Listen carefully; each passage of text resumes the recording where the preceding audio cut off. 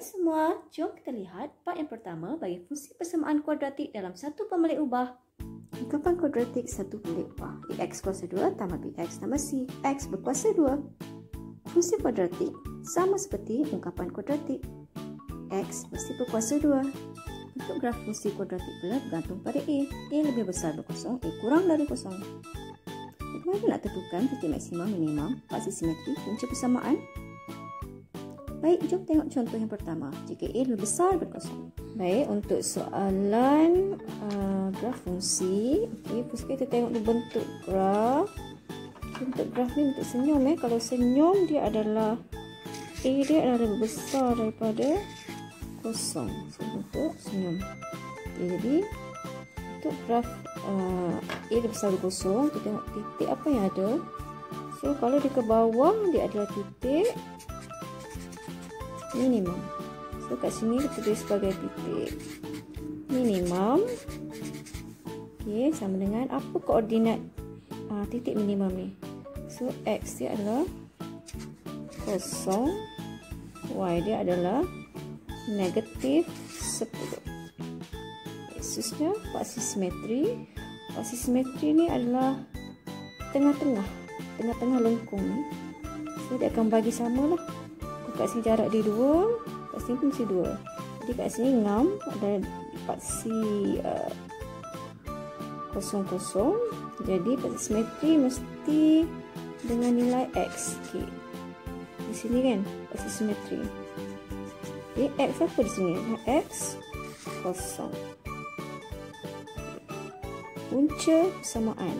Okay. So lengkung ni dia akan sentuh paksi X, okay, di koordinat mana? Di titik mana?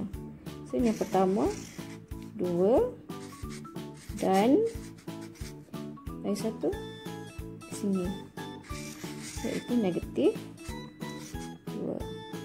Siap.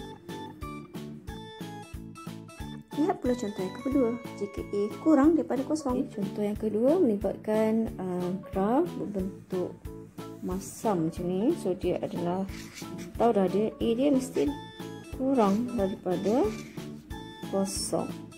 Okay, bila dia bentuk masam macam ni, dia akan mencapai titik yang tinggi, iaitu titik maksimum. Titik maksimum ni berada di kedudukan koordinat apa? So dia adalah koordinat 2, 6. Baik, paksi simetri dia akan bagi sama besar. So, kalau jarak dia adalah 1, 2, 3, 4, 5. So, 5 kita bagikan dengan 2. Jarak dia akan jadi 2/5 kan. So, 1, 2, 2/5 ni berada di sini. Paksi simetri berlaku bila x adalah di sini kan. Di sini x ya. 1.5. 1.5.